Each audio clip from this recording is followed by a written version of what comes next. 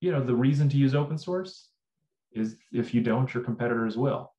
The other reasons to use open source are that if you have the right shape product and the right shape strategy, it might be that the technology you are making is not the most crucial part of the value you are delivering to your clients. And especially in those situations where the technology is just kind of a cost factor. It's not the differentiator. It's not the thing that makes you special. It's just another piece of infrastructure you need in place in order to do what is actually your core business. Well, that's a thing that you don't need to make money on that infrastructure. You need to drive the costs as far down as you can. And if that's not the place where you're competitive, it's not the place where you're killing your competitors, there's not really any reason to hold it close.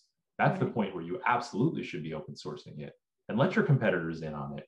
Split those costs and then compete in the air, drive the arena of competition towards the place where you have the advantages. And we see that a lot in a lot of sectors where ancillary technology, the stuff that is not the core of your business, just isn't worth keeping proprietary.